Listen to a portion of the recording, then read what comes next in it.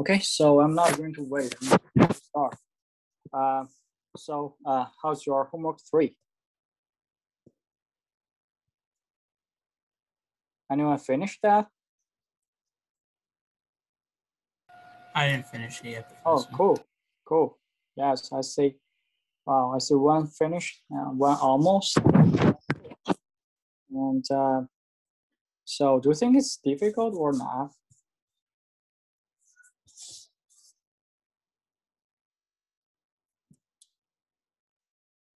How long did it take?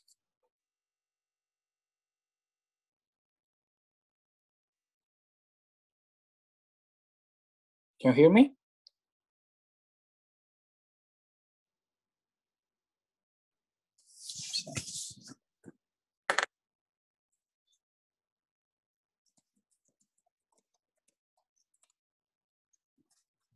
Hear me? Okay. Yes, Professor, we can hear you right now. Okay, gotcha. So 2 hours, yeah, that is very excellent. I mean, if you ask me to do homework 3, probably it will take me somewhere around 40 minutes, and for you it only takes you like 2 hours, and it's really fast. Great. So, and also I see a couple of students are applying the extra credit. I mean, so that's even better than what I expected. So when you are doing the heap sort, you will definitely meet a lot of difficulties. So if you remember, last time I said that in heap sort there are 3 easy functions and 2 medium level functions and 1 difficult function to implement. So even when you're just playing with those 3 easy functions, there is there is a trap about the index. So be careful about it. So if you need help, just feel free to let me know. I will definitely help you with that. And also for homework 3, I think especially counting sort, to implement that it is not that difficult, but if you want to have a very good understanding of it, it will definitely take some efforts. So I hope that you can take it as an opportunity, and then to say understand, try to understand the algorithm by yourself. Okay, so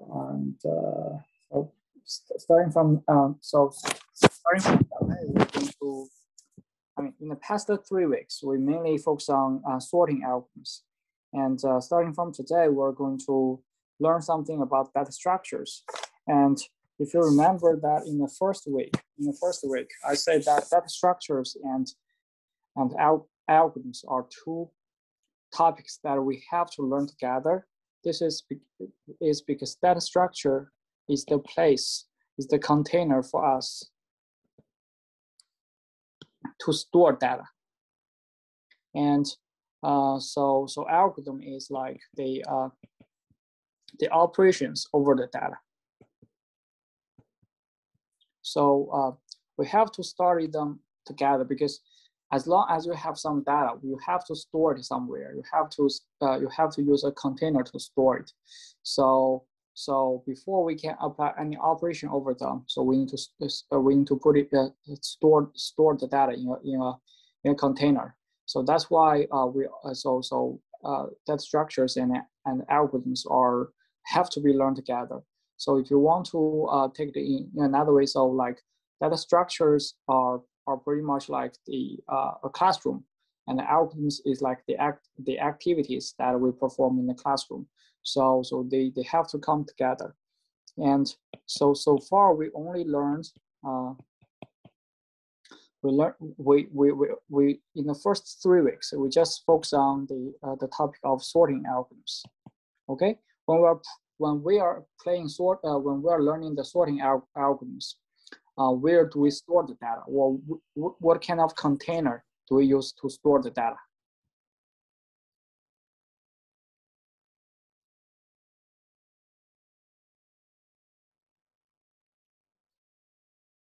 What is the data structure that stores the data in sorting algorithms?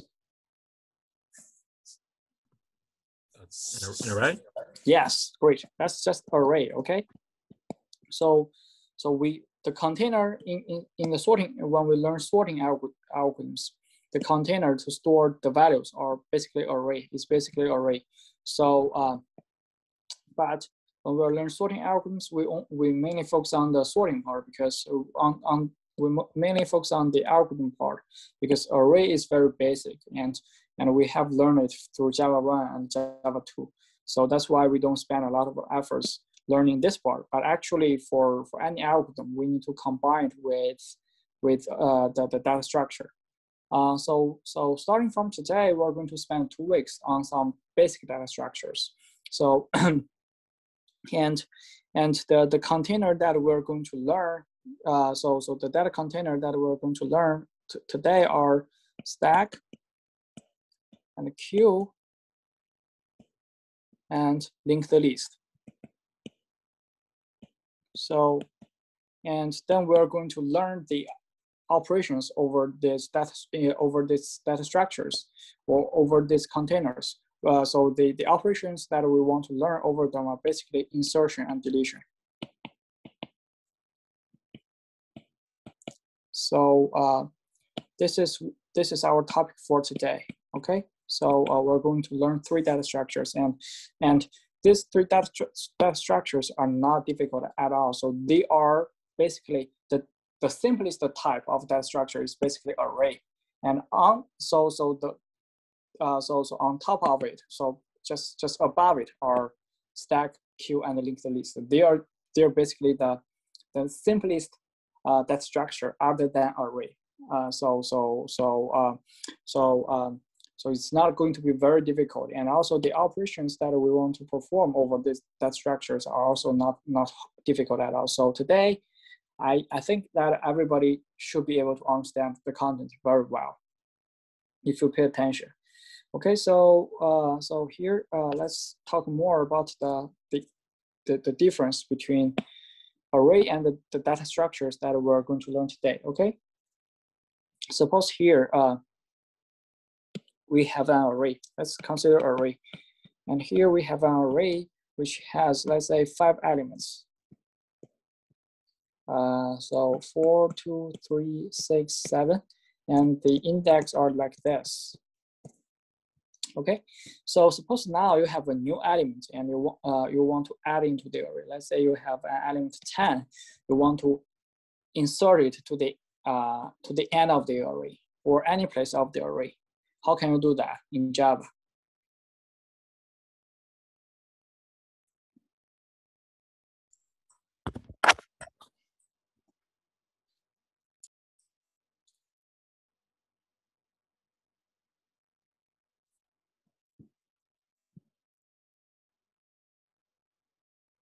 how to insert an element to an array, basically. Create a new array. Yes. The number. Yes. So to do that, you will have to create an array whose size is 6, and then copy all the values from the first array to the new one, and then copy the new value to the last space of the newly created array, right? Am I right? Yeah. Mm-hmm. Okay. So here, what you can see is that here we just want to insert a single element, one single element into an array whose size is 5. How many operations do we need to perform?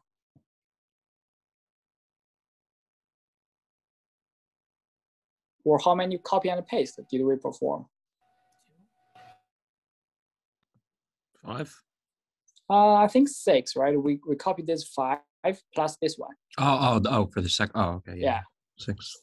Some kind of like that. So 6 operations. And if we want to be general, okay, if we got n elements in an array and we want to insert a single element into this array, so how many operations do we need to perform?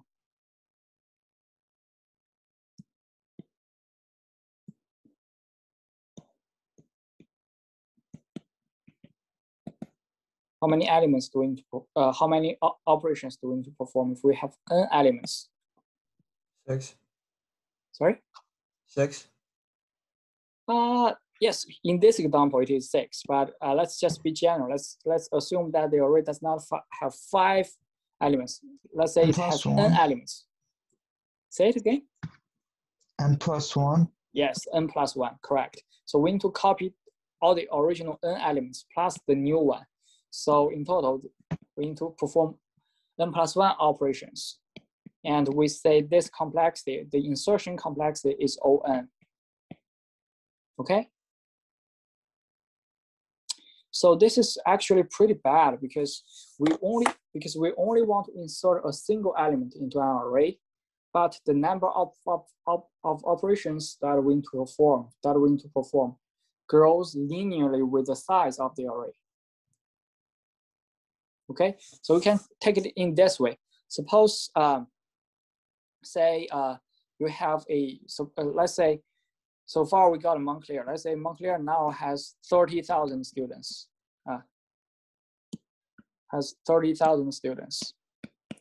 And say if we got a new student, okay, so then to insert, so if we use the array to arrange this 30,000 students, basically if we want to add a new student, if Montclair just admits a new student, what Montclair needs to do is to go to build a whole new campus, a campus that is totally new, which can allocate 30,001 students.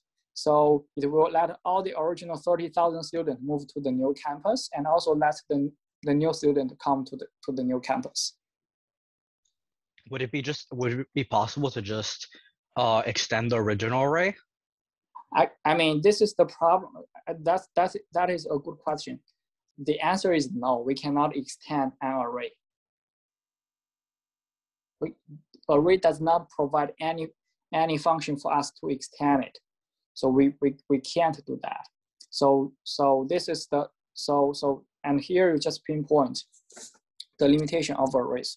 When we are playing with arrays, a big problem is that we always use up all the spaces. Okay, we always use up all of the spaces in our array without any buffer. So just in case that we need one more space, we need to create a new one in total and from scratch and do all the copy and paste. So that's why the complexity is linear to the number of elements in the array, even though we only want to insert a single element. Make sense? Yes. Mm-hmm. Okay. And actually this way of, so arrays basically, you can take it as a container. You can take it as array as a container without a buffer.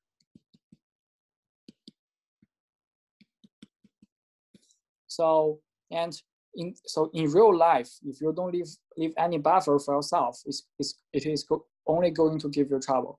Suppose, say today, let's say 10 years from now, you get married, you just get married, and so you want to buy an apartment. At that time, only you and your spouse. So probably you say, okay, what we only need is just a single bedroom apartment.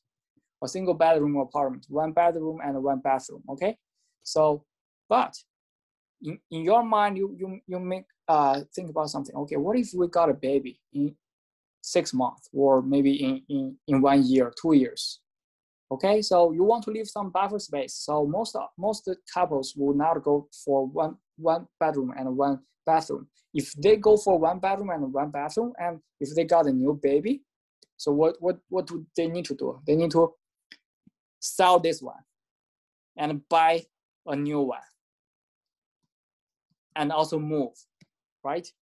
And this is going to be very time consuming. Also, it is going to cost some money to sell and buy. So this is the problem of not having any buffer space for yourself. And what you can do is that, okay, so at the time of getting married, let's say you want to buy an apartment, you leave some buffer space. Let's buy a 2-bedroom apartment, so that when the baby, when you got a new baby, you just allocate the spare room for the new baby. So then you don't need to move, and so your life remains as before, right? This is like a container with buffer.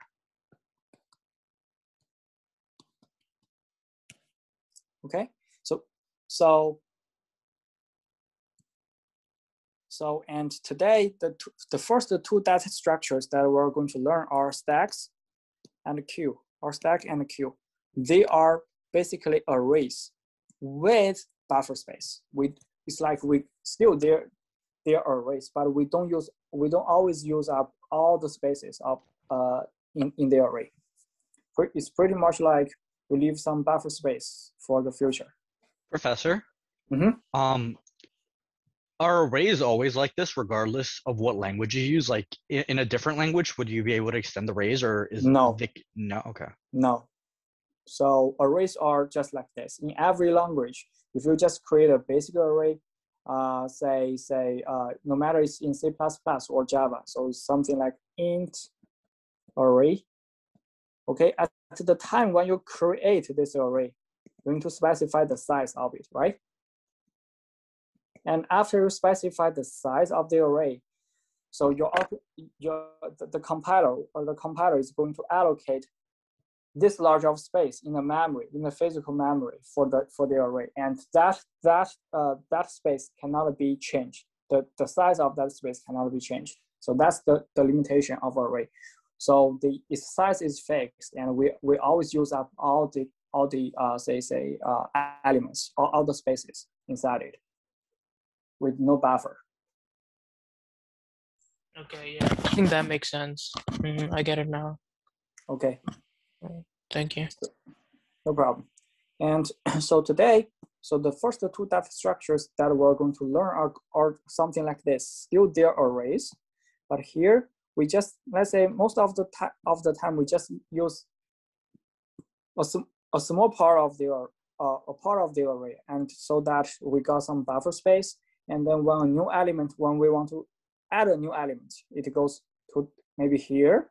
Or let's say if we want to remove something from the array, we just kind of like say, okay, if this element is gone, we just basically put a separator over here, put a mark over here saying that, okay, so the end of the array is basically here. And so after this red line, all the spaces are free. So this is what our stacks and queues are going to look like. And so hopefully this can help you to have a better understanding why we need some data structures other than array, because the limitation of array is that we always use up all the spaces without any buffer, and its size cannot be changed, so that just in case that we want to do any insertion and deletion, the time complexity is going to be linear to the size of the array, even though you just want to insert or delete a single element. And this is going to be really time consuming, very expensive if you have a huge array. Take the Montclair University as the example. So then you definitely want to avoid building a whole new campus for a single student. Every time if we got a student, if Montclair has to build a new campus, so you are not going to be able to afford the tuition.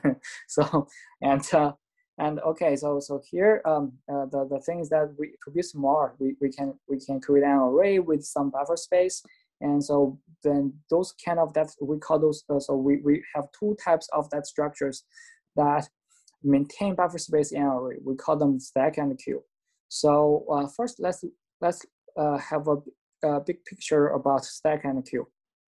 So far, we learned that stack and queue are dynamic sets that supports efficient insertion and deletion. This is because of the buffer space, because of the existence of the buffer space. So every time if you want to just insert a new element, you just put it in the buffer space. If you want to remove an element, delete an element, it's like you just increase the size of the buffer space. And but still there are some differences between stack and queues. And let's say what is the difference between them, okay? So stacks are something like this. Suppose now you're smart, so you at the time when you are married, you buy a big house, let's say with 5 bedrooms, but only you and your wife is staying in the home in the beginning, okay? Only you and your wife, so only this room is occupied. So next time, next time when say when you get a baby, so let's say next time when you got a friend, let's say you got friend A visit you, you basically want your friend to use the second room. If you got friend B, you let to come to visit you, you let friend B stay in the third room. So the tricky thing is that, so with stack, so whoever comes to the data structure last should leave first. Okay, so it means that so if someone has to leave from the stack, it must be who?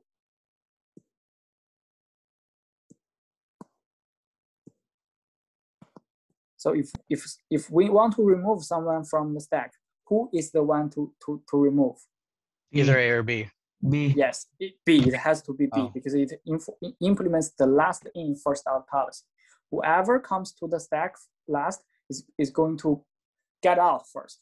So here the limitation of both stack and queue is that at the time when we want to remove something, okay, when we want to remove something, we cannot randomly choose which one to remove. No, it has to be a very unique one. So for stack, so whoever comes to the stack last should go first, should get out first. So B is going to get out first. So this space is free again. So next time if you have friend C come, friend C is going to reset here, and then friend D. And then if someone has to leave, it must be D. Got it? And in a queue, would you be the first to leave or would it be A? You. Okay. Okay. So you can pretty much take stack as a single-ended tube. So the water that comes to, or the objects that comes to the stack last will get out first. Okay. So whereas for queue, it is totally different. If we have a queue, we are going to use it in this way. Okay. So suppose this is U and this is A and B, C. Okay. So so Q implements a first in, first out policy, meaning that whoever comes to the house first is going to leave first. So now if someone has to leave, it must be you. And then next time it is A. So suppose now we have a new friend come to your house. Let's say D and E. We append them to the end. So we just put them in a free space right after C. And then if now someone has to leave, it must be B and then C and D. So whoever, so here you can take Q as a double-ended Q. So whoever comes into the Q first is going to leave first. So that's why we say it implements a first in, first out policy. Make sense? Yes. Yes, I actually have a question. So Sure. for the stack, let's say all 5 slots are filled, but you replace B, for example, with C. That's the last one in, but there's still a number in the 5th slot. Would it be the 5th slot or the one that was replaced last? Oh, can you repeat your question again? So for example, for stack, let's say you have an array of 5 and Okay. all 5 slots are filled up. Okay. So with like A, B, C, D, E. Mhm. Let's say can you replace C with something else? No, you can't. So you cannot change the element inside it. So the only way for to change C is to remove D, remove E, remove D, and remove C, and then put something new over here.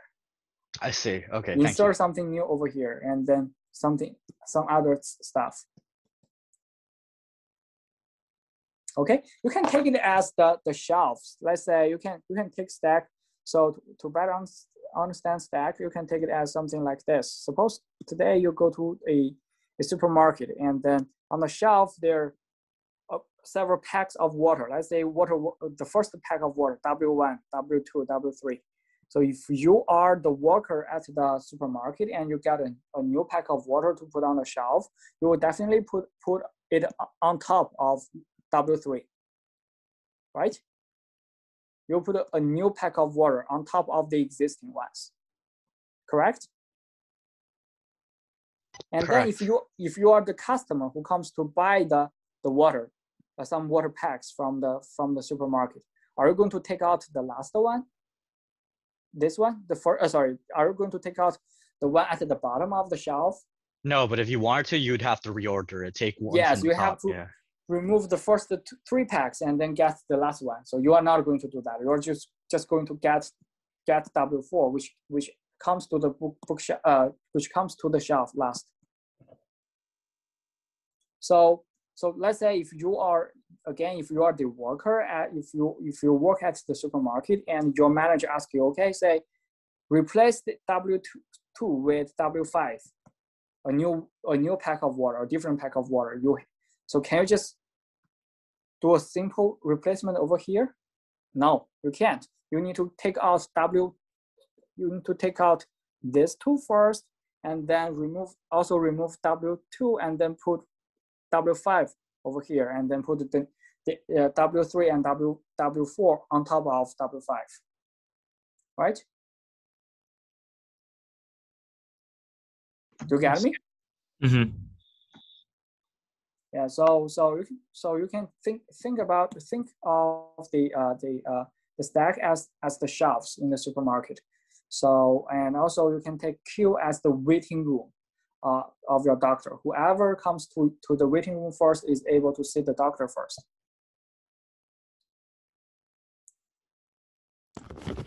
First come, first serve. Yes. So simply you can take it as first come, first serve, or first in, first out. So whoever comes in the waiting room first is able to get out of the waiting room first and then go to see the doctor first. Yeah. Mm-hmm. Okay. So is that clear? Yes. Yeah. Okay. Cool. So then let's look at the pseudocode or the detailed structures of stack. We will start from stack. Stack is basically still, as I said before, both stack and queues are basically an array. Okay. So, but we don't use all the spaces. Instead, we just use a part of it for stack because it implements last in first out policy. So we only need to have a single variable named the top to mark, okay, where is the last element in a stack? Where is the last element in the stack or in the array, so that we know that everything before top is full of objects or elements that we want to store in this stack. And so every space after top is basically empty. So top is the index of the last element. So you can think of stack as this. It's a combination of an array plus a top variable. Top marks the index of the last element in the array. So everything before top so every space before top is filled up, and everything after top is left empty. Okay, so here let's say if we have such a data structure, and if you are asked to insert a new element into the if you are asked to insert a new element into this stack, let's say we have an element 18 to be inserted into the stack. So what do you need to do? Where are you going to put it?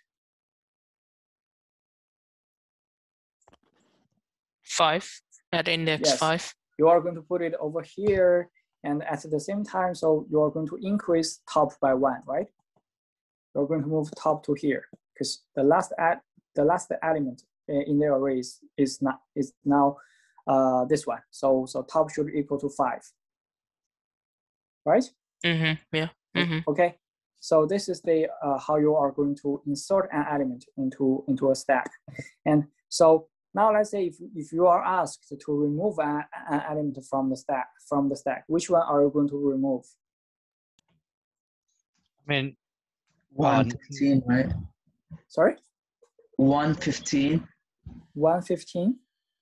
Oh, 115, no.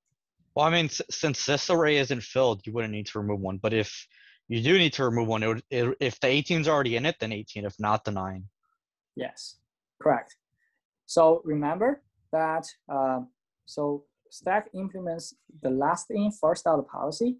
So among these four values, here 9 enters the stack in the last place. So if we are going to remove anything, it has to be this one. That's why so here if you think of the stack as a single-ended tube, so whoever comes last is going to get out first. So among all the existing elements, 9 comes in last, so it's going to go out first. Make sense? Oh, yes. Okay, cool. So It's like the queue system, like you stand in line and then it goes around. Queue is this. Queue is first in, first out. So in queue we have to, or queue is basically a waiting list. You can take queue as waiting list. So you cannot, if you let the last one who comes to the waiting list go to see the doctor first. So everyone is going to die outside the waiting room. Okay. Right? So no one wants to get into the waiting room. They will, if they get into the waiting room first, they will not be able to see the doctor forever. Okay. Okay. So okay. So this is so basically the insertion and deletion procedure of stack. So the first function that we are going to learn is how to check if a stack is empty or not. Let's say for now, if we got an empty stack, like over here, the stack is basically empty. Where are we going? What is the value of top? What is for an empty stack? What is the value of top?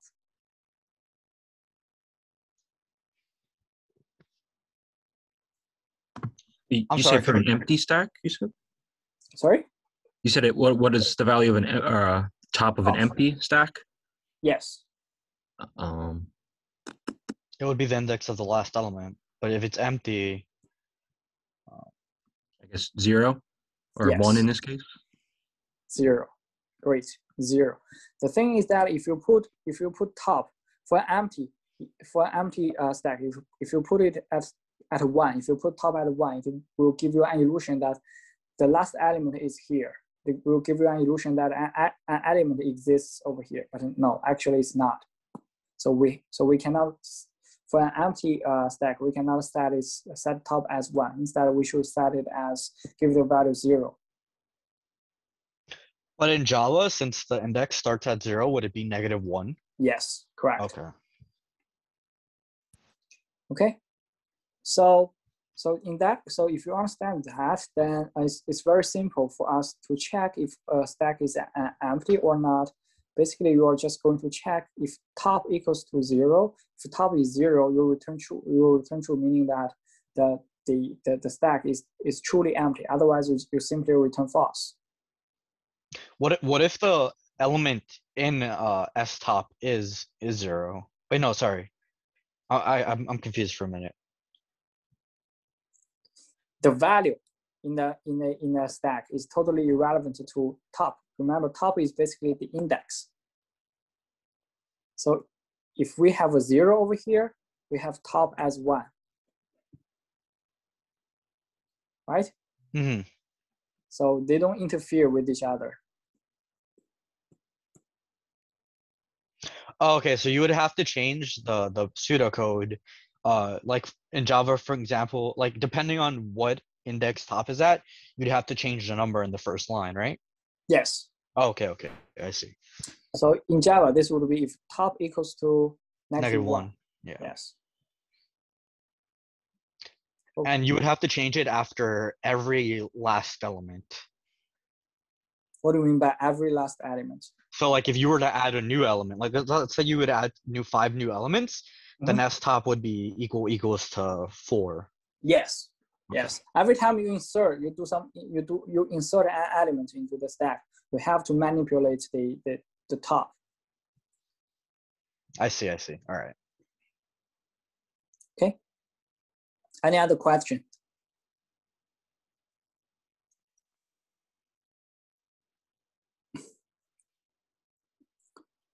Okay. So and then let's look at the push function for stack. Actually, push is like the insertion function. Okay. So here the push function takes 2 parameters: s, which is the stack; x is the new element to be inserted. So we already discussed what do we need to do. First, we need to put the new element 1 position after top, and then so we're going to increase top by 1, right? So actually, the pseudocode over here is really simple. What it does is that first it increases top, and then it assigns the new element to top, which is pretty much like what we discussed over here. So for an example, let's say we want to insert an element 17. First, we need to increase top by 1, so we move top to here, top equals 5, and then we're going to assign the new value 17 over here. I see. So that's so you don't have to manually change it every time. Right. So, I mean, with every insertion, we have to maintain top. We have to manipulate top to make sure that top is the index of the last element in the array. How many elements can an array hold? Can an array hold? Yes. You mean so it depends. Let's say so in Java, I'm going to just tell you this in Java. Okay, in Java, if you start if you execute if you have a Java code, you want to execute it with Java. The command to execute a certain code is like Java file So x.java file meaning whatever the Java file that you wrote. Okay, so by default, I think by default Java allocates 256 megabytes of memory in the virtual machine. Okay, so if you translate this to if you use all of this space as the, for an integer array, so how large is an integer in Java?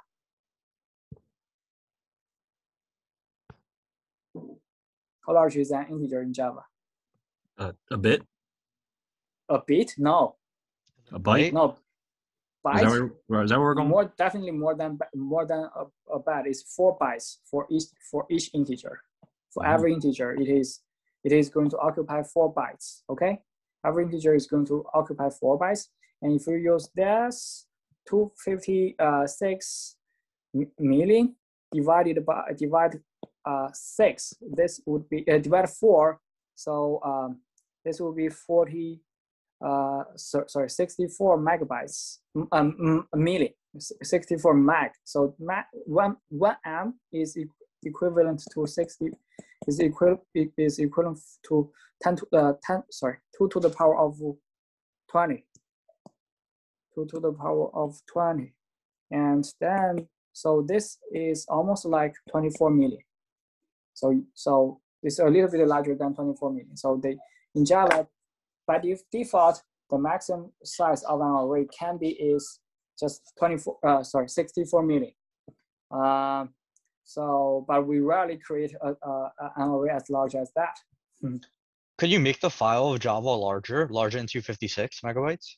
Yes. So there is an option for to pass in that is called the XMX. So by XMX, say here you follow something like say 2G. It means that you in XMX meaning the largest heap space that you allow the Java virtual machine to allocate to the program, to run the program. So 2G meaning 2 gigabytes.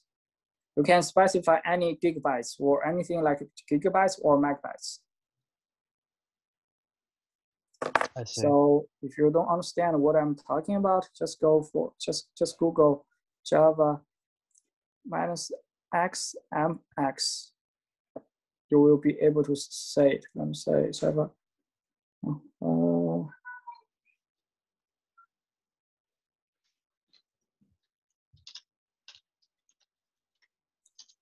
Yes, you will be able to say this. Java. See here, in this example, it use Java XMX.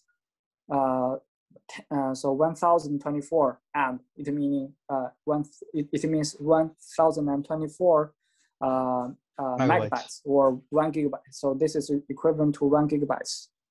A megabyte is 10 to the 6, right? I think. Megabytes is what? Wait, is it 10 to the 9th? No, 10 to the 6. 10 to the 6. 10 to 6. Yeah. A little bit larger than 10 to 6. So a megabyte is as large as 2 to the power of 20. So 2 to the power of 10, 2 to the power of 10 is 1024.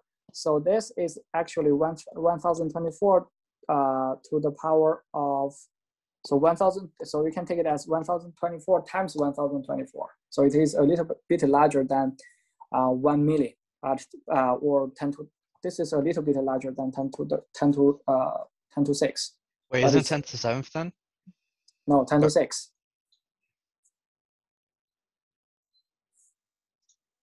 So this is like 10 to the power of 3 times 10 to the power of 3, right?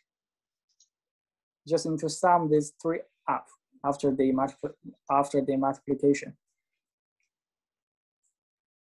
2 to 20 is like 1,048,576. Yes. And then 10 to the 6 would be 10 million. No, 10 to the 6 is 1 million. Yeah, 1 million. Sorry, you're right. Yeah, okay, so a little larger than 10 to the 6. And then a gigabyte would be a little larger than 10 to the 9th. Yes. Okay. Okay. So here we just talk about the insertion. Okay.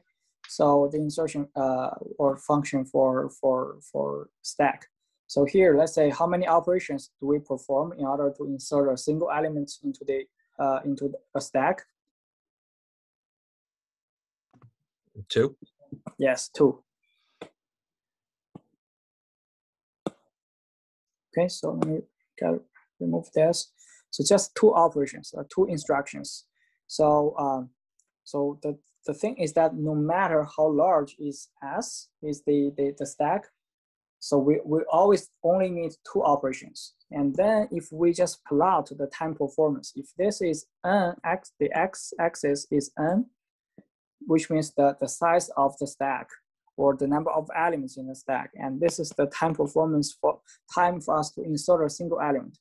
For array, because if you remember that the time complexity of insertion in array is this O(n), right?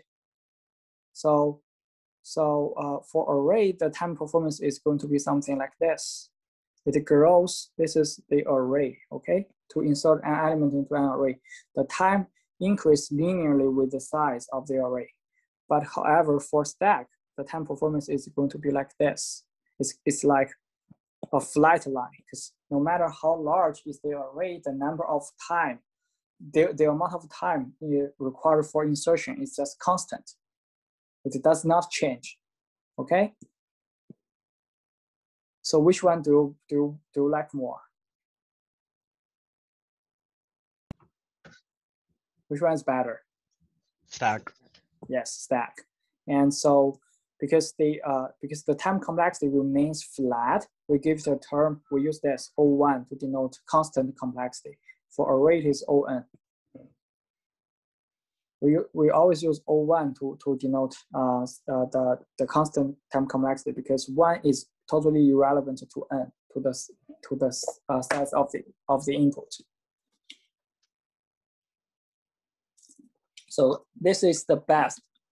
This is the best complexity for any algorithm, not just insertion, not just the sorting. The best in general. There cannot be any algorithm that is faster than O(1).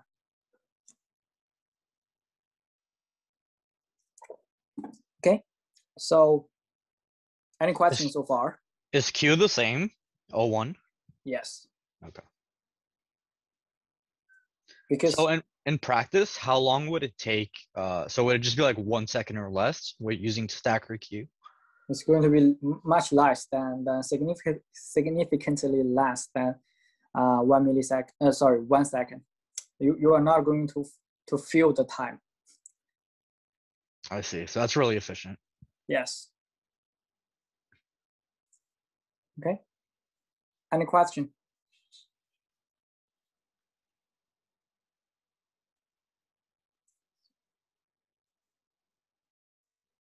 Okay, so next, let's learn the deletion function for stack. So over here, we say that if we want to delete an element from the stack, it has to be the one pointed by top, because this is the last element.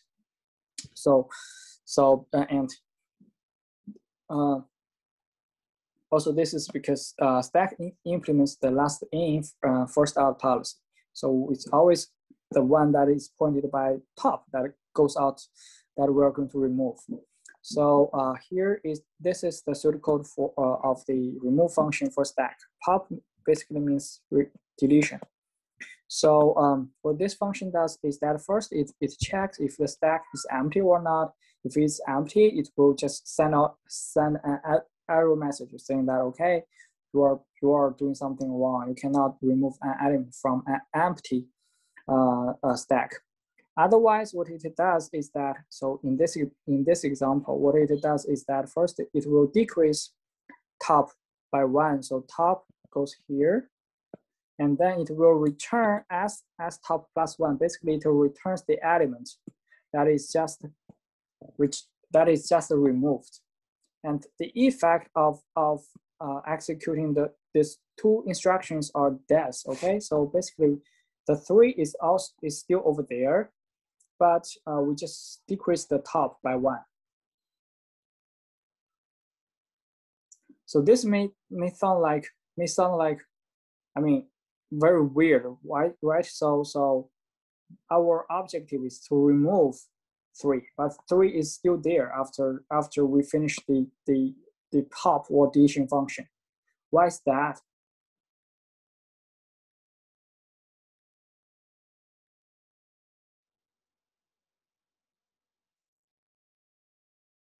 So what do you expect?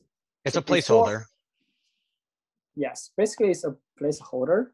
So the thing is that, okay, so here, because we set top as 5, so basically it tells you, so we only have 5 elements in the stack, and all the spaces after 5 are left empty. So next time, if you want to insert an element, let's say 20, you will just put 20 over here, and it overrides the previous element that we want to delete.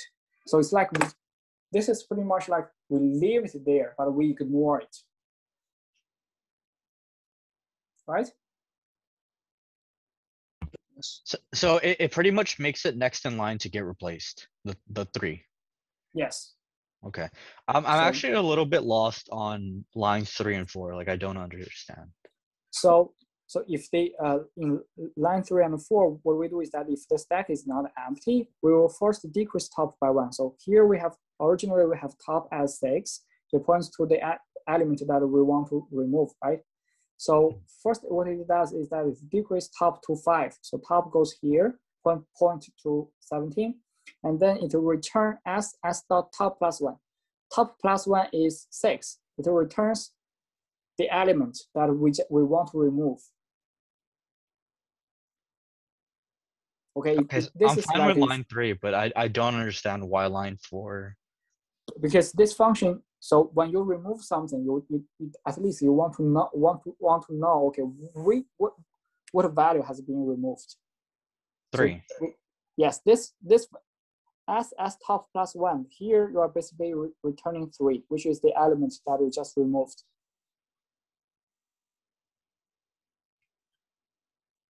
But And you haven't removed it yet. we haven't removed it yet, but it's like we still leave it there, but we ignore it. We assume that it has been removed. It has been removed. I see, because top is right before it. Everything after Yes. top is irrelevant. It's Yes. a placeholder. Okay. Yes. I So see. this is like someone in your life. Let's say if you have a classmate or a colleague that you don't really like, you don't want to work with that person or talk with that person. So you can remove it from your social network by let that people still stay alive, but you totally ignore that person. And so this is what we do over here. You have an analogy for every situation. I mean, I have to, because it's kind of like abstract. So if you have an analogy, it will help with the understanding, I guess. Yeah, it definitely does help. Okay, so this is the remove function of stack, and actually here, you need to be aware that in practice, in the computer science world, we use this logic very often. For example, we say so. Here is basically in your operating system, a directory or a folder is just an array or a list, an array of elements. So an array of files, file A, file B. It's just an array of files that exist under this folder. And the structure for that is that for every directory, it has a link. It has a link to the files, file A, B, C, D. Okay, so sometimes when you want to remove a file, you go to this file, click remove. What it does is that, okay, they basically only remove the link from the directory to this file. So next time when you go to the directory, this file does not show in the directory, but this file itself still resides on your hard drive.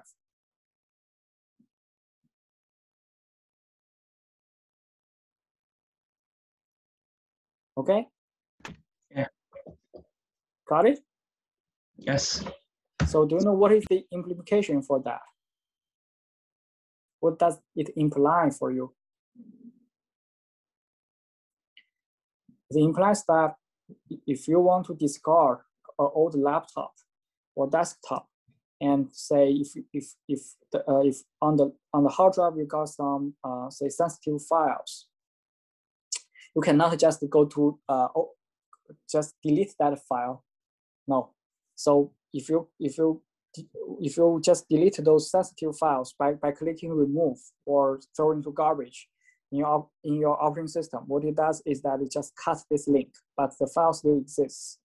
If someone collects your hard drive, and so that person with some tweak, it is able to recover this structure so that it knows the sensitive information on your hard drive. Okay, so do you know what you should do to prevent it from happening? How can you protect your sensitive data when you are throwing away a desktop or a hard drive? Let's just physically break your hard drive. Yes, that's one way.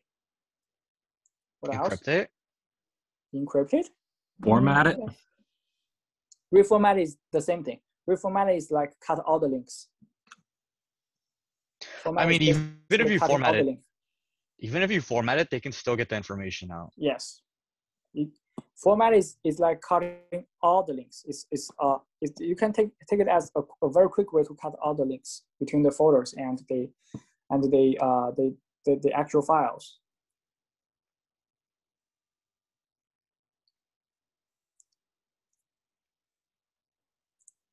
So here, if you come to our example, do you know how to protect your personal information? Suppose 3 is the sensitive data on your hard drive. After clicking remove, you replace it. You do an insertion, so that the 20, the new value 20 is going to override the original sensitive value 3. So 3 does not exist on your hard drive anymore, right? So what you should do is that after click remove, you keep downloading some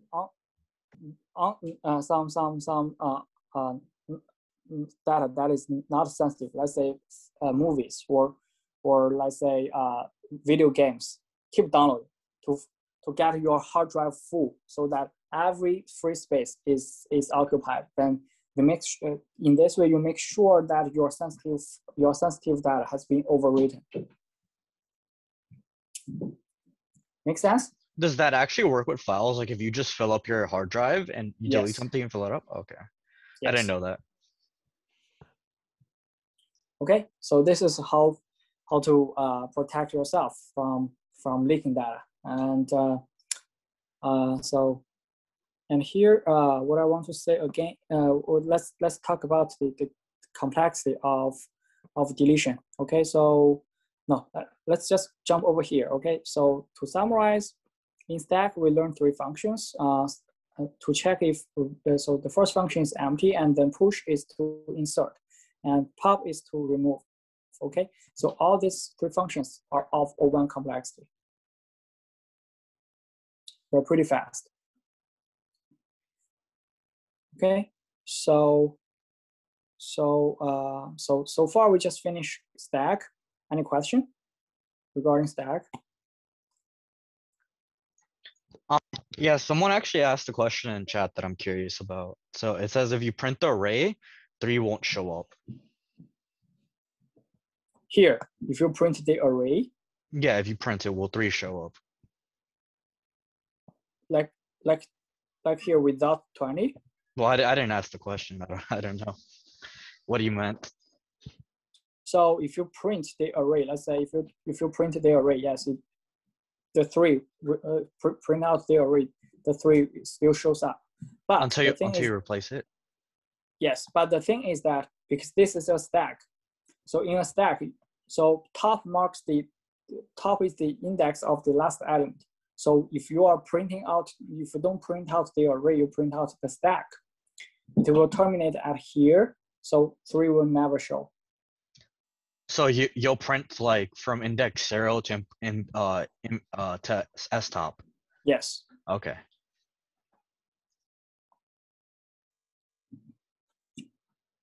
Okay. So any other question regarding stack? Okay. If no, then I'm going to move on to queue. So if you remember, the difference between stack and queue is that stack is like a single-ended queue, whereas queue is like the waiting list, which implements the first in, first out policy. So in queue, queue is basically an array with 2 more values. The first one is called head, and the second one is called tail. So head is the index of the first element in the waiting room or in the waiting list in the queue in the array. Whereas a tail points to the next available position, the first available position. So in this way, you will be able to know what is the first value, and also with tail, what you can know is that if we got a new element to insert, you know where to put it. So let's use this as an example. So suppose here you got a queue like this, and if I ask you to remove one element from the queue, which one are you going to remove?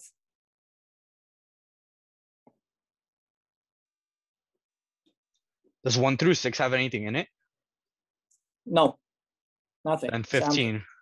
So yes, so you will say remove the value 15 because head points to the first element in the array, and so queue implements a first in first out policy. So 15 should be removed first. And so similarly, if you got a new element to insert into this queue, let's say you got 20 to insert. Sorry, you got 20 to insert into this queue. So where are you going to place 20? Or where are you going to put 20?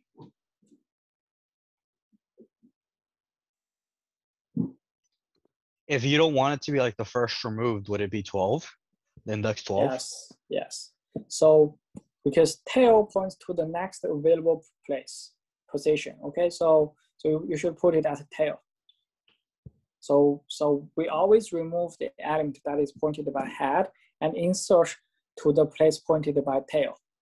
This is what we do with tail. So then let's look at the enqueue function, which helps us to do the insertion. So okay, so from the previous example, we know that okay, we always want to insert the new element into the index tail. So here, this in the first line of the enqueue function, we're just assign x to index tail. So here, if we have a value, say 17, we want to insert value 17 into the queue. We'll put it over here. Okay, so this is what we do with the first line, and then let's look at the next. If tail equals to the length of the array, we have tail equal to 1. Otherwise, we add 1 to tail. So to understand that, let me give you an example. Suppose here today, some people just go to a waiting room, go to see the doctor, and this is the waiting room of the doctor's office. So here so far we got 4 person coming. Okay, four patients come. A, B, C, D. They follow in order. 1, 2, 3, 4. So here, now say the doctor is available. So who is going to see the doctor first? A. Yes, A. Whoever comes first should go to see the doctor first. So A is gone. So A goes to see the doctor. And next, B is gone. B goes to see the doctor. Okay. So then the 2 chairs are empty. And this chair is also empty. So let's say now we got a new patient, E coming. Where should we let E sit? And 4 plus 1. Yes, we should let E sit over here, okay? So then let's say now if we got a new patient F coming, so where should we let F sit? Should we let F sit somewhere, or should we let F wait outside of the door? Sit in 1. Sit at 1, yes. We should put F over here. This is what we do in real life because here we got some of the front spaces free, okay? So we want to reuse them. So basically we reuse the space in a circular way. And so this is the head and this is the tail. So next time so even though F sits before CDE, so because we keep track of the head, so we know that so head points to 3, head points to 3. So next time when the doctor is free, so we will let C go and then D, right? In this way, we are able to recycle the position that are freed after some elements are removed.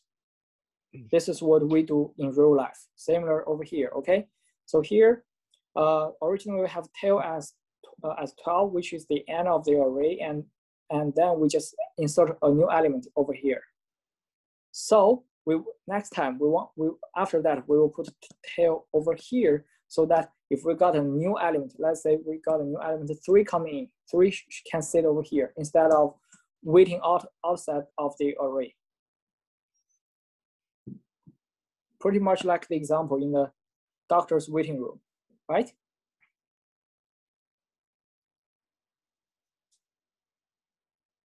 You got me? Yes, makes sense. Cool. So next, let's look at so this is why we have this line. If tail equals to the length of the array, meaning that tail is at the end, we should set tail as 1 so that we can recycle the front space.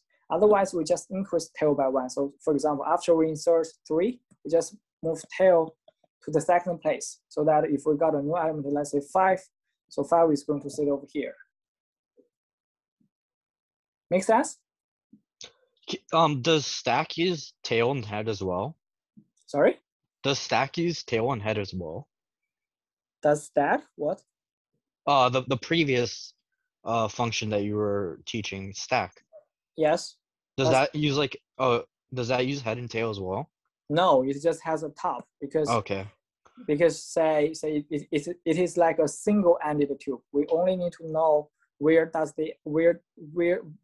is the position of the last element. So all the space before it is going to be occupied. All the space after that is going to be free. Okay, I see. Yes. Okay, so here if we look at the number of instructions that we perform in insertion, is there any for loop? Is there any loop? No, there is no function call either. So the time complexity is still O1, linear. Constant. So no matter how long is the queue, so to insert a single element into the array, it just takes constant time. And so this is the deletion function for queue is called EQ. So here, if this is the if this is the queue, then which element are we going to remove?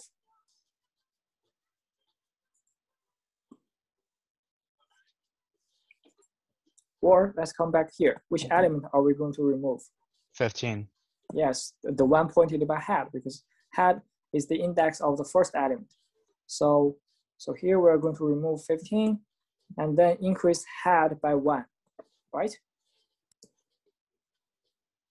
So, and then again, if say all these elements are gone and we have head over here, we had head over here, and if this element is gone too, so where should we put head? Would it be at 3?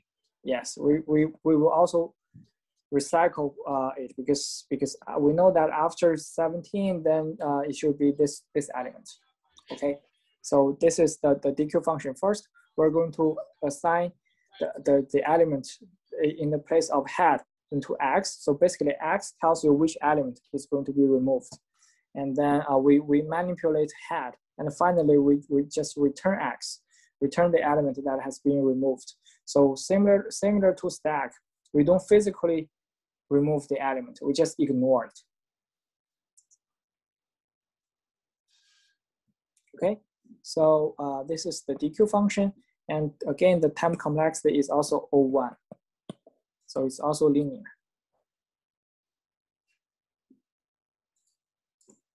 So any question with Q? So do you just increase Q head one slot till the end, and then once it's at the end, place it at the start? Yes. Okay. Exactly.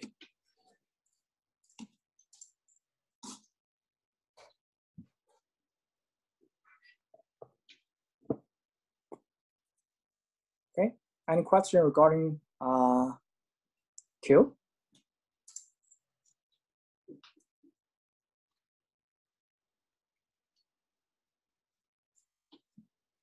No?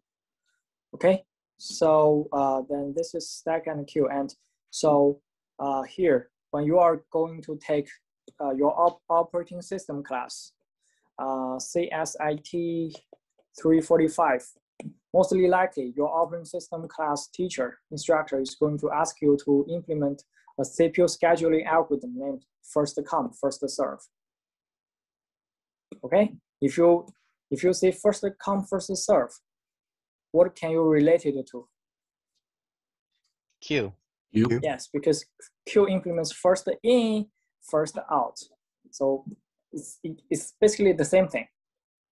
So Q is used by our by our operating system to schedule the jobs for our CPU. And so you will need to implement Q in CSIT 345 again. So better. So master this skill when we are learning Q instead of like delaying it to your operating system class.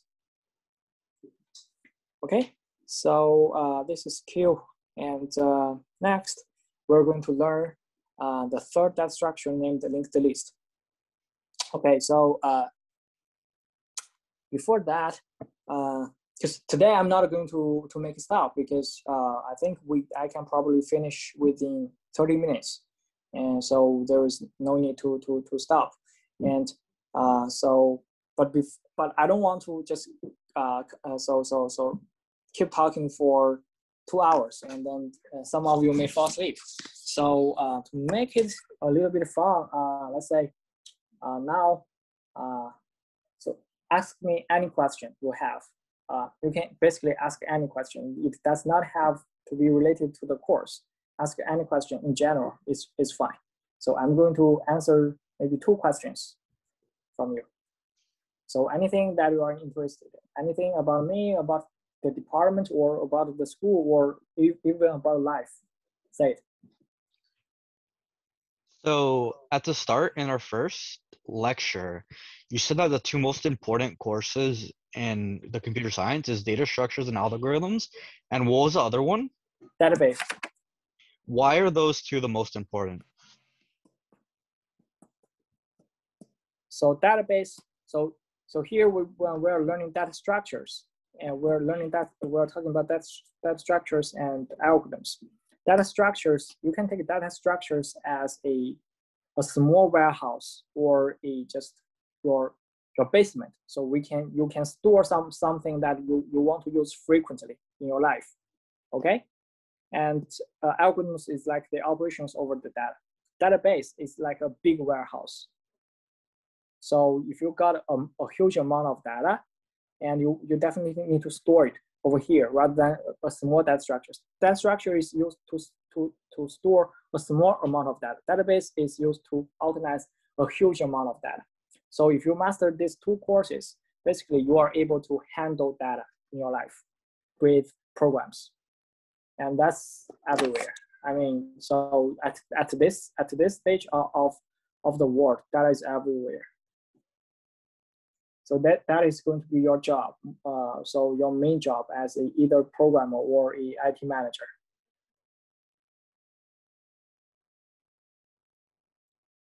Okay, so a different question. I just finished one. So is there another question? Come on. So some of my previous students asked me a lot of questions that are not related to this course or to this major. So Professor, uh-huh. where are you from? Like, Where am I from? So can you guess? Maybe I'm guessing maybe I know. Japan. Maybe Japan? I Uh-huh. say China. What? Mainland Yeah. China? I say South Korea. I mean, yeah, I have never visited Japan, even though that's so that I really want to visit that country. Yes, I'm from China, and so if you go to our department web page, you can probably find. Let me present from my. No, You can find your didn't- university.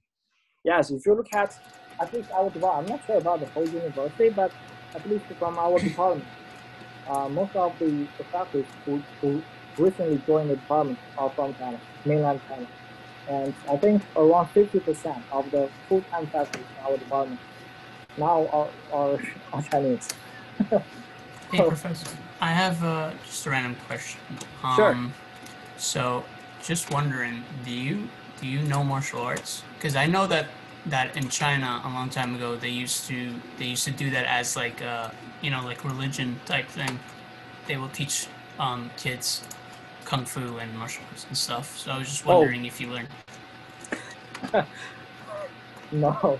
I think it's very stereotypical. It's not. It is not. So like when I was really young, so stand up so that I can say I'm really slim, I'm really skinny. So this is true. I mean I've always been skinny. So when I was young, I want to learn some kung fu so that so I can, if I have a fight with someone, yes, at least it will give me some advantage. But I mean, so kung fu, you can take kung fu as something as an art instead of a sport. It's not a sport; it's an art. It only exists in movies. It looks cool. It's basically a way to fight in a more beautiful way in art in the movies. But so if you talk about sport, I'm not sure. So in the U.S. there's some boxing. They do karate and boxing. Yeah, karate. I don't know how to say that, but there's something like MMA. Yeah, MMA. Yeah, mixed martial Some arts. really strong people. Okay, no one. So if you got a skinny person like me, even though that person knows kung fu, that person is going to be killed by a regular MMA person. So so yes, so it's basically an art, and I spent 1 year trying to learn kung fu from someone, and I found it's basically a waste of money. I learned Taekwondo, which is South Korean martial arts, for a year. Professor, Sure.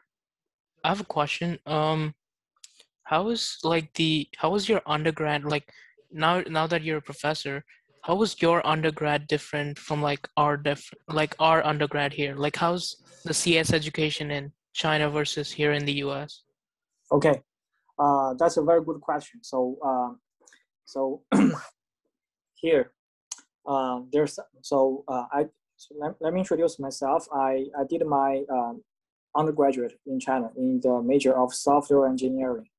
So software engineering in China. So my university is rank is around 20 or 25th in China. It's pretty much like the Berkeley in the US. So it's a very good university. Over China, and let's just talk about China and the US. So first, let's talk about the difference. The difference is that it's very cheap over there. So the tuition is around $1,000 a year, and so the university provides some dorms. The dorm is like my dorm is not very fancy, but say it has around, let me say how large it is, like 300 foot square or 400 foot squares and square foot, and then four people. So over there, it's kind of crowded, but it's not too bad. That's how much is the rent for a whole year, the dorm? $500. $500? No. Yeah. Is it more than the tuition? It's definitely more than tuition. What? No. It's No? 200. Oh per my year. God. Yes, it's $200 really? per year. Yes, really. It's the same. It remains the same for 20 years. No increase at all. But some people may say that in China, people the income is less. So let's say my parents now they're retired. Their income, I come from a very ordinary family, a lower or middle class, between lower or middle class. I think now it's kind of like lower. And my parents now, after when they're when I was in college, they make around, this is like 10% in total. This is like 10% of their income, annual income. So in the U.S., I guess it's really expensive. So I remember in my college, in my class, our class has 30 students. Only one or two of them need a student loan. Only two or three, maybe two, one or two need student loan. But in the US, I guess probably at least 50% of the students would need student loan. And the ratio between the tuition and the dorm expense versus the average household income, I think is also over 50%. So it's really cheap over there. The good thing is cheap, but the bad thing is that in the US, you have better quality of education. Here, the professors are of definitely better. Better professors. So you may say, okay, here some professors cannot teach. I'm not talking about how do they teach. I'm talking about their knowledge. So in order to be a professor in the US, you have to be really good. So here Montclair, I think it's ranking maybe around 200 in the US, right? 170, I checked. 170. Okay, in the US. If I go back to China, I can easily find a university, a top 20 university to be a professor over there. So now you see the difference. Okay, so here you got better professors in terms of the knowledge. Also, the thing is that you get some more classes, some more class size. So over here, let's say in the that structure class, so we only have around 30 students, right? So when I took my undergraduate years, how many students are there in my class? An average course, 100. 180. So you cannot ask a question. You are not allowed to ask a question, because if each student asks a question, then the class is over. So instead, you are not permitted. You are almost never permitted to ask your questions. And so that's why I say here you got a little bit better education. But I have to admit that in the US, professors are better at research, but not at teaching. So that's my feeling. And so this is the difference. But there's something in common. The similarity between them is that the students are lost. Like for me, yes, I was also lost in my undergraduate years. I remember that in the first year, I started really hard. So in the first year, we learned C and C++ and some calculus class and some other stuff. I ranked around top 1% or 2% in my university. But the thing is that at the end of the academic year, I found that I couldn't even write a whole program by myself, just a whole function, a whole Java class or a whole C++ class by myself. I couldn't write. I was lost, and So the bad thing is that I don't even know where should I start. I read the textbook, but the textbook, I know what is the syntax, what are the grammars for a certain language, but it does not teach me how to program, how to be a good programmer. So that's why, say, in the second and third year, I was totally lost. I didn't study hard. I only make sure that for every class, I just get at least a B. That's my bottom line. So I skipped a lot of classes, and but I don't regret, because even if I went to those classes, I wouldn't be able to learn much. So I had quite some fun, but I must say that I was lost. So that's why that when I went, so our college is like most of the students, around 95% of the students finish in 4 years. So in the end of my third year, I was like, where am I going after graduation? Can I get a good job? Yes, I can get a good job because I come from a well-reputed university.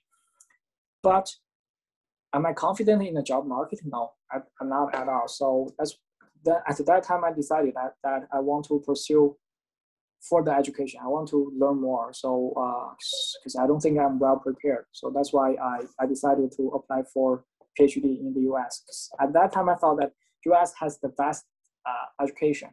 So I want to experience the best education. And so fortunately, I was able to get a couple of PhD offers from the US, and then come here for free because I got my the scholarship, which covered my tuition and my living expenses. You went to Stevens, right? Yes, I did that in Stevens, and so I don't even need to borrow any money for that. So I remember that my parents gave me $4,000 or $5,000 when I left my country. And then that's the investment on my PhD plus 5 years. I was really fortunate because I found myself in my PhD lives. Originally, I was like, if this is CS, at the end of my undergraduate years, I was like really far away from it. But after I finished my PhD, I was like, even though I'm not in the center of the CS world, at least I belong to it. I love it. So over here, I see similar things. So a lot of students are lost, and but say I don't blame you, because this is at least in the computer science world, if you want to learn program, you cannot learn how to program. You cannot learn how to program from books, not from lectures either. You have to learn programming from someone.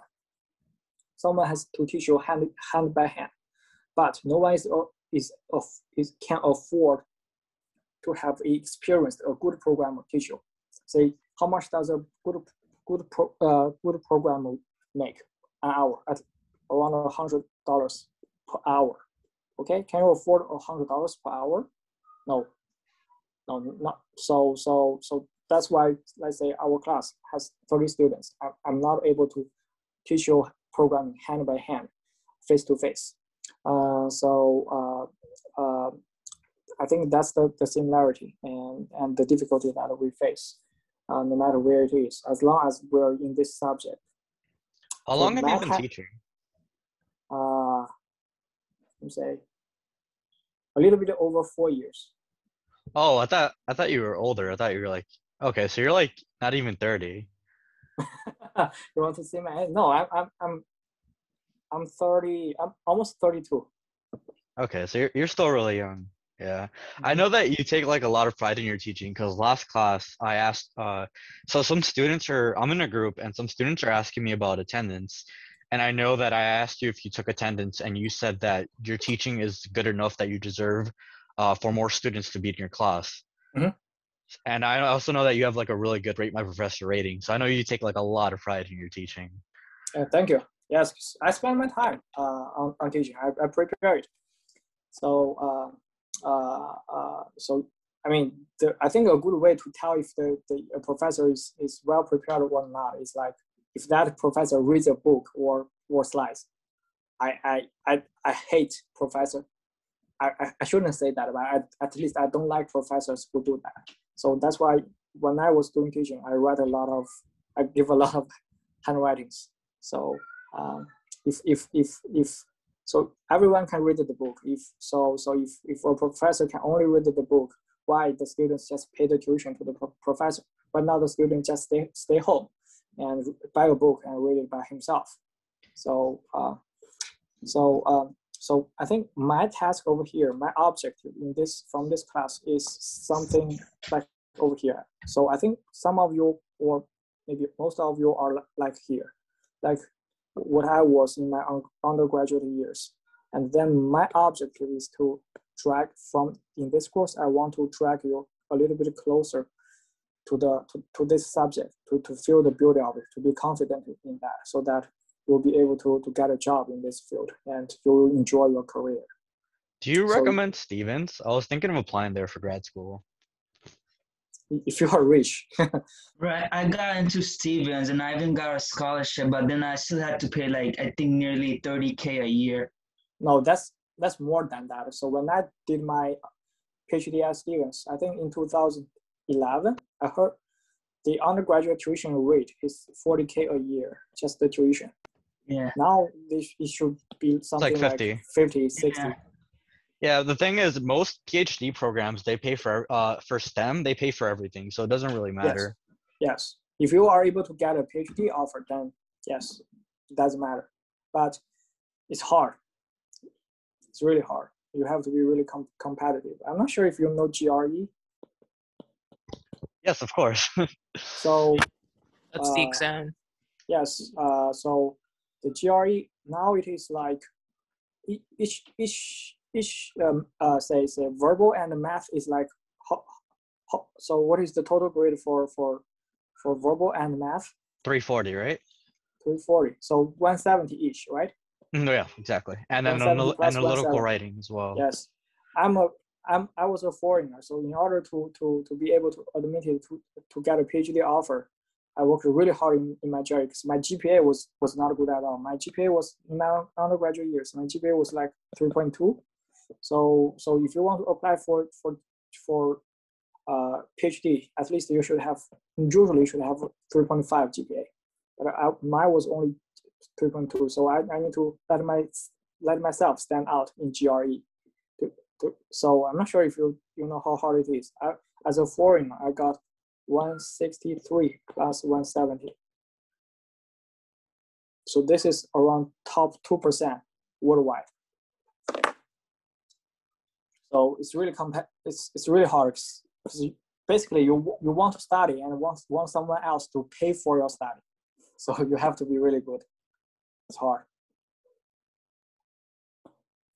Okay, so I just answered a couple of questions from you. Okay, so in the future, if the time allows, I will also take some questions from you and answer it for you, because I think we have similar experiences, and so I want to share it with you and let you know that you are not alone. That we all face. At least I faced this difficulty when I was at your age. But fortunately, I was able to survive it and reach the current stage of stay in the current stage of my life, which I really enjoy. Hopefully, you can also do that. Okay, so let's come back to the lecture, and so the third data structure is called a linked list. So previously, we all talked about arrays. We all talk about arrays. So the problem with and when we learn stack and queue, the thing is that we only use a part of the space in the array. Let's say we only use this part and get this part unoccupied, right? We leave them as a buffer space. But the problem is that so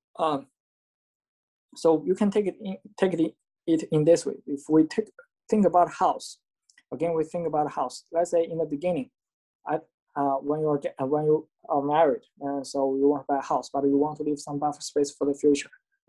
So your wife or you may say, okay, let's buy a 5-bedroom maybe 6-bedroom house. Even though currently we only need 1 bedroom, let's leave this buffer space so that if we got our parents visit us, they can stay at home. If we got 2 or 3 babies, they have their space. But the problem is that you are basically wasting a lot of space, and you are paying a huge amount of the property tax, right?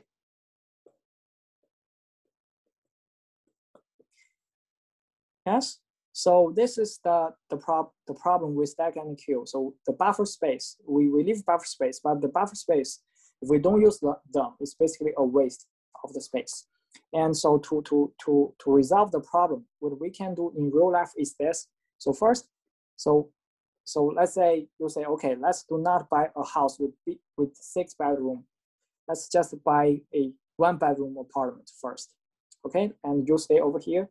Next time, say when you got your parents, you say, let's say when you got a friend to visit you, you buy a house. Let's say your parents want to visit you, you buy another apartment for your parents, and you let your parents stay in that apartment. So, but you and also okay, from your apartment, so this is apartment A, apartment 1, apartment B. So from apartment 1, you create a link or to apartment 2. This is like how to drive to the second apartment. From the second, so after that, let's say if you got another one, your sister coming to visit you, you buy another apartment for your sister.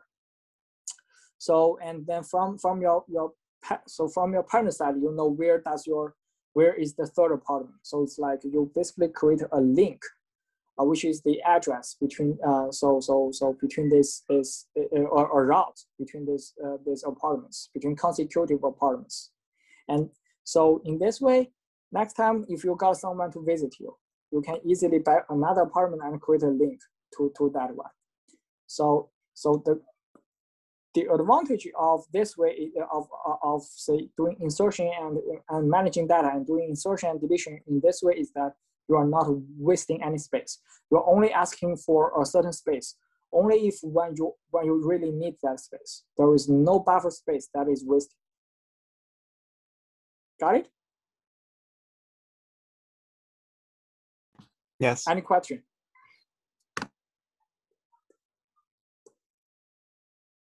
I'm not sure if I'm clear with this. Ask your question if you have. So it's like the data and then a reference to Yes. the next. Yes. Yeah. Yes. Okay. So in this way, so the difference between stack and queue and this way of data management is that there is no buffer space, and now we're not playing with arrays. We're not organizing data in the arrays anymore. We're organizing data in different nodes. We call them different nodes, and we create a link between these nodes. Okay, so and this way of managing data, we call it so if we allocate data in this data structure, we call this data structure linked list. It's basically a list of nodes that are linked by the links that are connected by the links. Got it? Yes. Okay, so in the linked list data structure, so every node like this one, every node has 2 elements. The first one is the data, and the second one is the link to the next data. Okay, so similarly, we got this. Okay, so this is the data that we're going to store in every node, and also for whole linked list, we only need to know the head. We only need to know where is the head, or where is the first node. Okay, the head is basically the address of the first node. As long as we know the first node by following the links, we are able to go through every node in this list.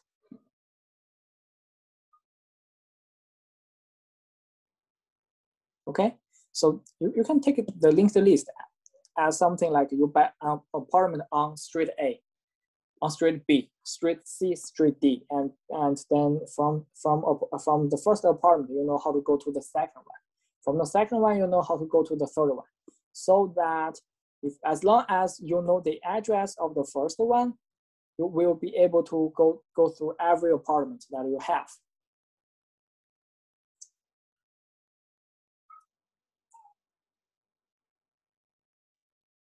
Is that clear?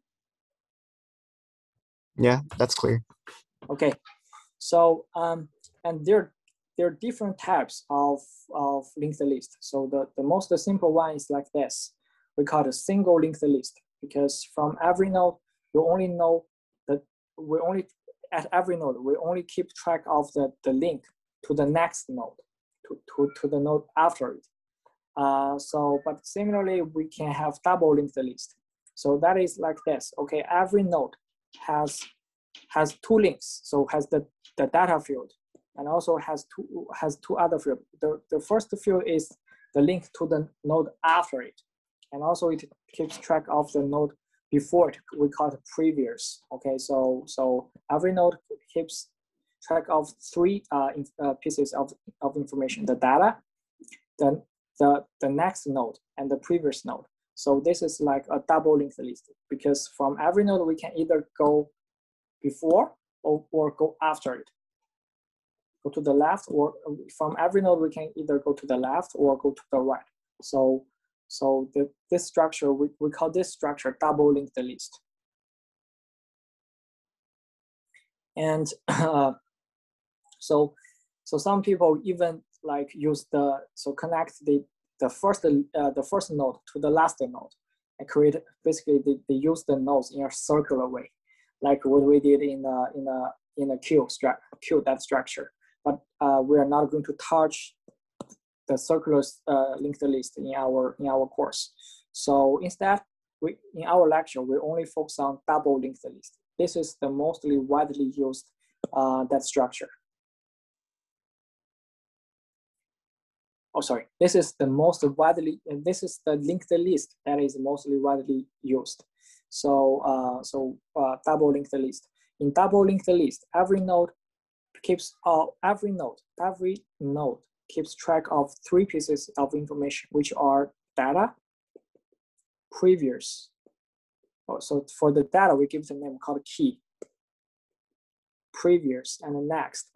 So previous and the next are basically the link to the node before and after it, and then key is the value that we store in this node. And for a whole linked list, we don't need to keep track of all the nodes. Instead we just need to keep track of the head node, or the first node. Head is basically the first node. So as long as we know where is the first node, we are able to, by following the links, we are able to go through every node in that structure.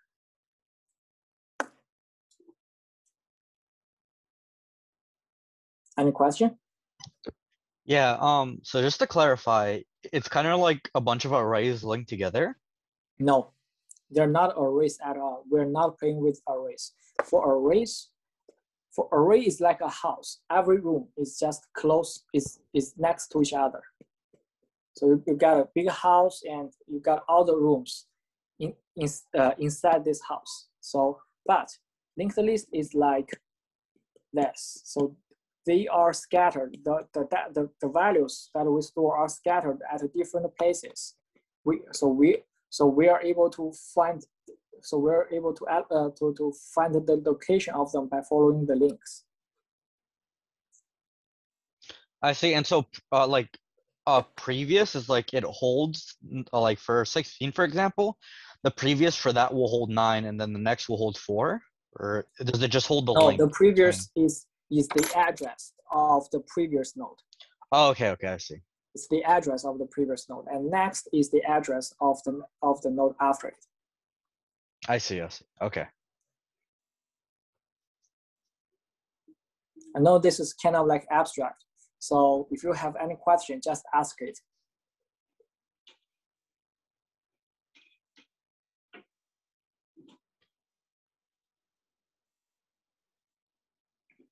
Okay, so you can take array or stack or link or queue as a big house with the rooms next to each other. So in array, so if you in a house, if you are at room 1, by going to the next room, you know that room 2 is just next to room 1, and room 3 is just next to room 2. So because the spaces are consecutive. But with linked list, the spaces are not consecutive at all. So so we basically store these values or these nodes at different locations, and then we use the link we follow the link to find each of them. Okay, so so for the whole linked list, we only need to keep track of the first node. We call it head. And if the linked list is empty, if the linked list is empty, meaning that there is no node in the whole linked list, then we have head as nil. So do you know what is nil in Java? How to represent nil in Java?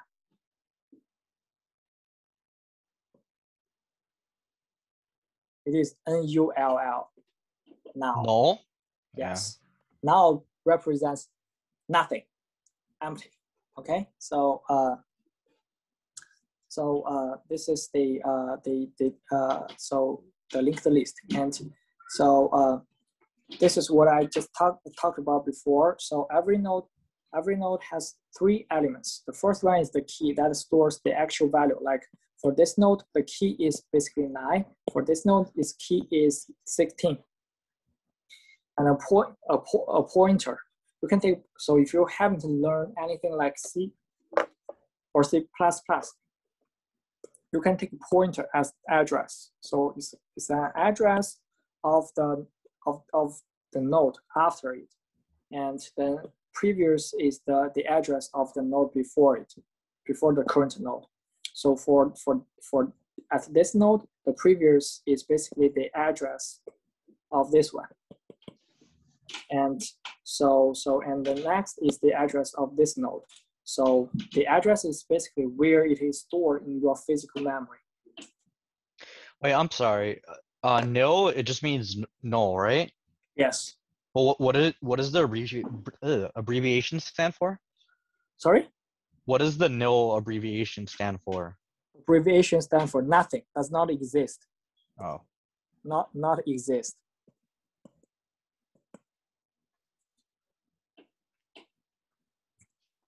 Or empty. So okay. So here, I think I had better stop the presentation from my iPad Pro and then come back to my laptop. The laptop is really slow because I'm running some programs. So it will take a while for me to share my screen with you.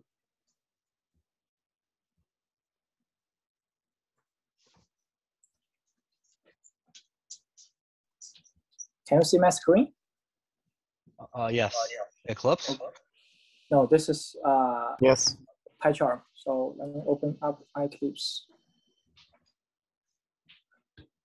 So this is Eclipse, and here I'm going to show you what I mean.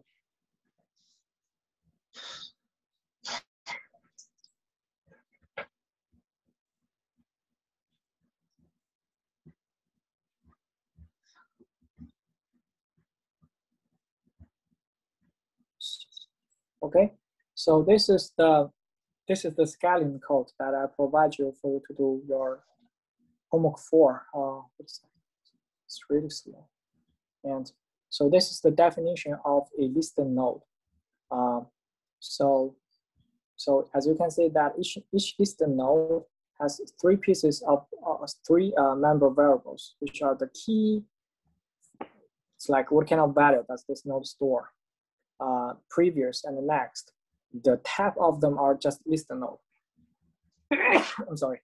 You can take them as the address of the node before and after it. This is the same as what we learned in the lecture. And sorry, over here is the linked list data structure. So I also give you the definition of the linked list data structure. So each linked list only maintains the head, which is whose tab is a list node. So if when we just create an empty linked list, its head is null, meaning that it does not exist. Okay. So when you are doing your homework to implement linked list, you should keep this file named list node untouched. So you don't need to do any change in this file. Instead, just go to the linked list file, and here you need to implement 3 functions that we are going to talk about in the next 10-15 minutes. Which are search, insert, and delete. Okay, so so here I just want to show you that the scaling code is say compatible with the pseudocode that we have in the lecture. So then I'm going to come back and my iPad. So.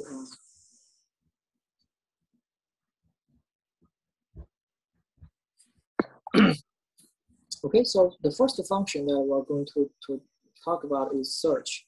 Okay, so here, let's say we got this like that, and let's say I give you a parameter called I give you a value. Say I want to search for the value 4 in the linked list, and for the whole linked list, you only know the head.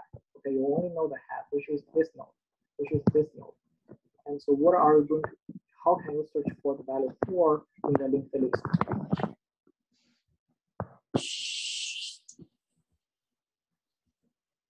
I don't even hear what you said. Sorry? Can I say it again? It was a bit hard to hear you before. Oh, sorry. So suppose that you got say a value 4, you got a linked list like this, and you know the head, which is the first node in the linked list, and then so you are asked to search for the value 4 in this linked list. How are you going to perform the search? Well, I don't know the syntax for it, but I'm assuming it would be something like X next, and then after that, use the next after that. Okay, cool. Yes. So basically, the step is that you are going to look at this node, and if this node does not, the key of this node does not match 4, you go to the next node. And if it does not match it, you go to the next node until you find a match, or until you reach the end of the linked list, right? Correct. Okay, so this is the search function for linked list. L is a linked list, and K is the value that we want to search for. First, we have X equal to the head, X as the head. So if we follow this example, head is over here. So initially we put X over here, and the condition is that, well, head is not new. If head is new, it means that if head is new, it means that you are at this place, which is already out of the linked list. You reach the end of the linked list, so you should stop. So while X is not new, meaning that while you are not at the end of the linked list, or and the key of X does not match K. So here we got X dot key as 9. So X dot 9 does not match.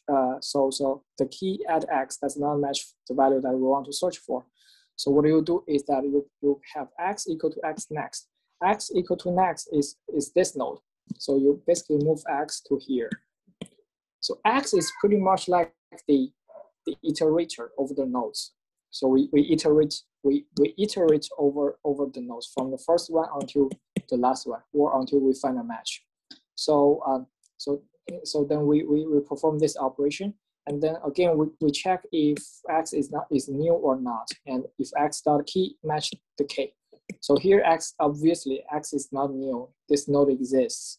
And x dot key does not match 4. So here we got a value 14 does not match. So then we execute the next statement. We got x equal, we assign x dot max to x. So basically we move x to here. And right over here we say, okay, we check if this condition is still satisfies. X is not, so here x is not new, and x dot key equals 4. So this is going to be false. Okay, so then we terminate the while loop and return x.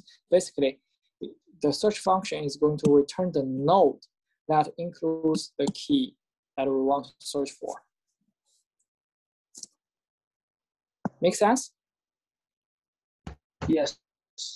Yes. Yes. Okay, so the search complexity is O(n), because if we got n nodes, in the worst case, we need to go through every node in the linked list. So the search complexity is O(n). So this is the search function for linked list.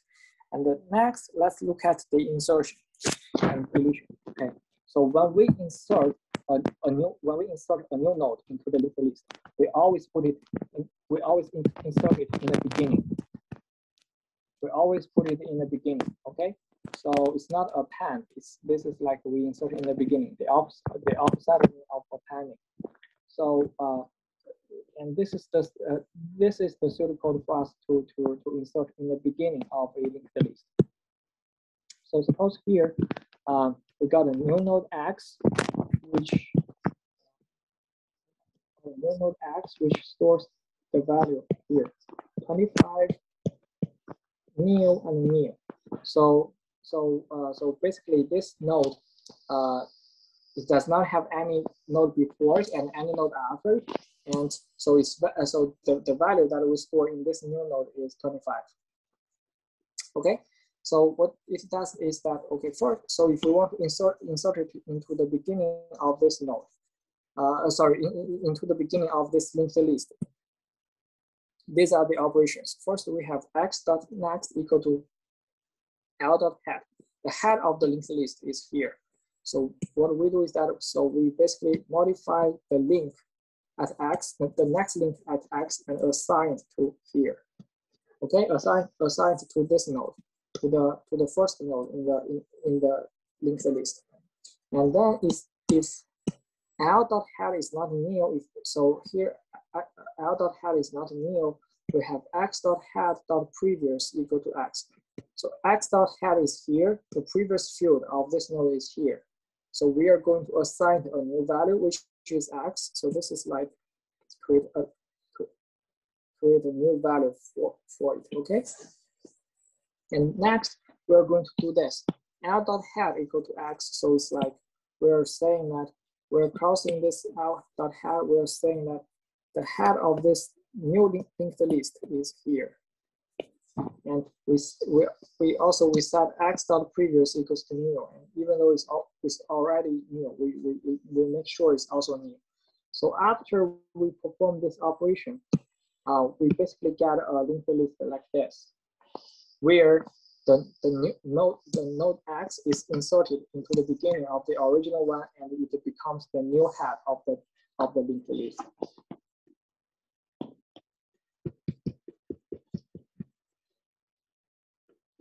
Any question?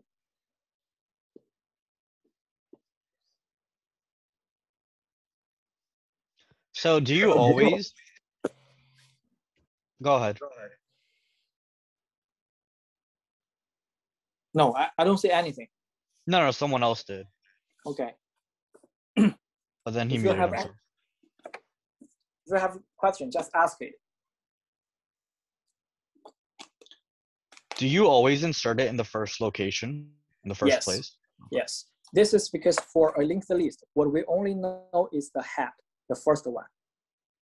Okay, if you want to insert at the end of the linked list, you have to visit all the nodes, follow the link, visit all the nodes and reach the end, and then do an append. So that in that case, the insertion complexity would be O(n) because you have to visit all the nodes in the linked list.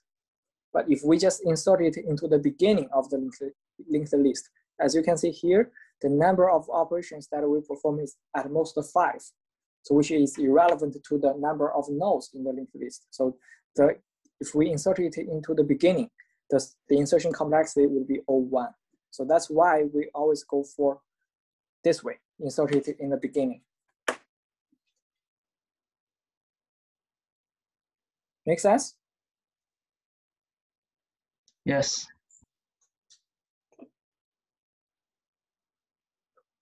Any other question? No? Okay, so then the next one, deletion, is the most beautiful function for linked list. So I want to say explained over here, okay? And so here the input is a linked list, and x is a certain node in the linked list that we want to remove. So suppose we have x here, and this is the node that we want to remove from the linked list. Okay, let's check what it does. If x.previous is not nil, x.previous is not nil. If this is x.previous, this is x.previous points to this node, right? So it's not nil. What it does is that x.previous.next equals to x.next. Basically this is x.previous. X.previous is basically this node, the previous node. So with here, what it does is that it assigns x.next to x.previous.next. So what it does is this: it overrides this link. It let it point to the node after x. So this is x.next. Okay, so it modifies the next field of x.previous to x.next. So this is what we do over here.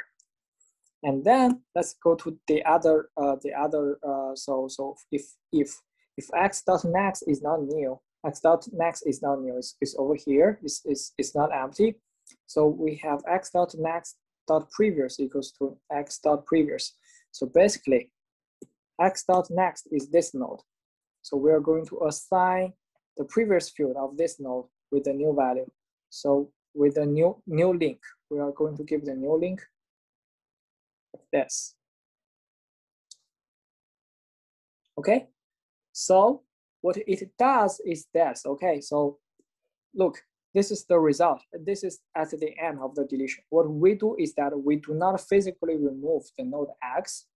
Instead, we just modify the link in the linked list, so that let's say if we perform a visit from the beginning to the end of the linked list, from the head we go to this node. By following this link, we go to this node, we go to this node, we go to this node. Okay, from the end, if we want to perform a visit to the beginning, okay, from the last node we use its previous field to go to this node, and then go to this node, go to this node. This is like the node x still exists in the physical memory, but we just exclude it from the linked list. Oh, you're abandoning the node. Yes, we are Okay. just discarding, we're just removing it from the linked list, but we do not physically remove it, right? So, I mean, if it's hard for you to understand this, okay, let me give you my example. So when I was a child, always I have some problem with my mom. So so if I spend, let's say, 2 weeks with her, we will definitely have a big quarrel or a very intensive argument. So in that case, if this is me, if this is me, and this is my mom, and this is my dad, okay? So if this is 3 of us, and usually we talk with each other. But if I, just in case that I have a very intensive argument with my mom, what I do is that we'll just, me and my dad will just ignore my mom. We are going to go across her and talk with each other. So it's like, so this is pretty much what we do in the linked list. We just go across the node that we want to remove. Make sense? Yeah, that makes sense. So here you can see that the number of operations that we want to we perform in the deletion function of linked list is also just 5. So no matter how long is the linked list, so only 5 operations for us to delete a certain node. So the delete time complexity is also O1. Okay, so yes, this is the pretty much what I want to introduce with linked list. Any question?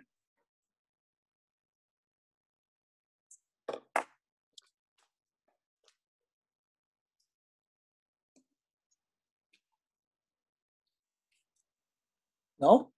Okay, I'm okay. So I see one chat, I'm okay. And what else? So okay, if no question, then let me briefly summarize what we learned today. So today we basically learned 3 data structures: stack,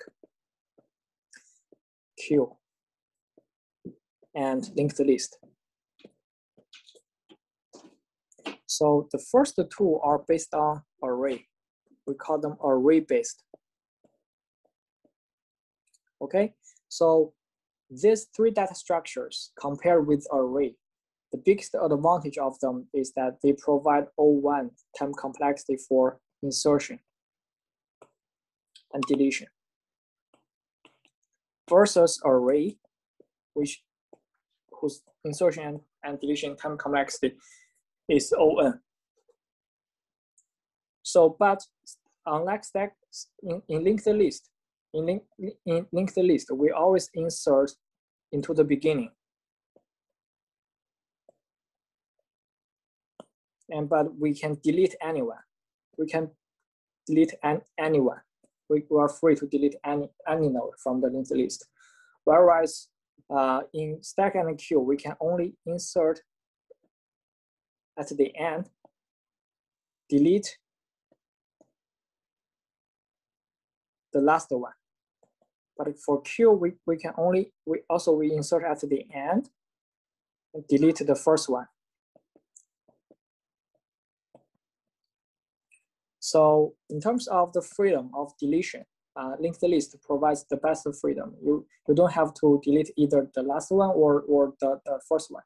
You are free to delete any of them. So this is a summarization of the 3 data structures that we learned today. Okay, so if no more questions, then that's the end of our lecture for today. And after this one, you will have your homework 4, which I don't expect it will take a lot of time from you. I actually have one question. Sure. So do I. Thanks, Doug. Could you explain line 5 a little? So x.next.previous equal to x.previous. This is x.next. We basically modify the previous field of next. It's like we give the new link to the previous node after to the node before x. It's like originally this link is from this node to x. Now we modify it to the node before x, so that we go across x.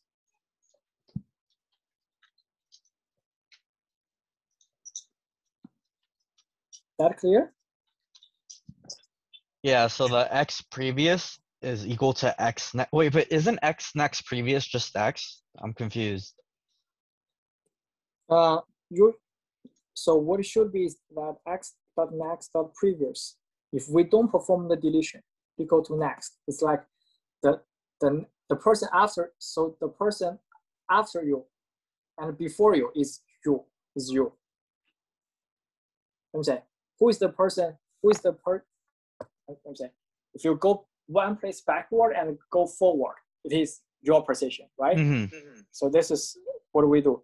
So, but here what it does is that it says, okay, so by doing this line, it's like saying that the person after you.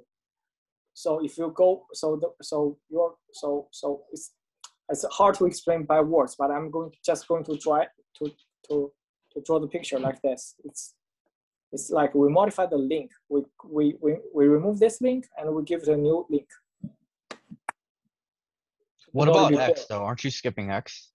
Yes, it's like we just skip X. If we go from the back end to the front end, we skip X.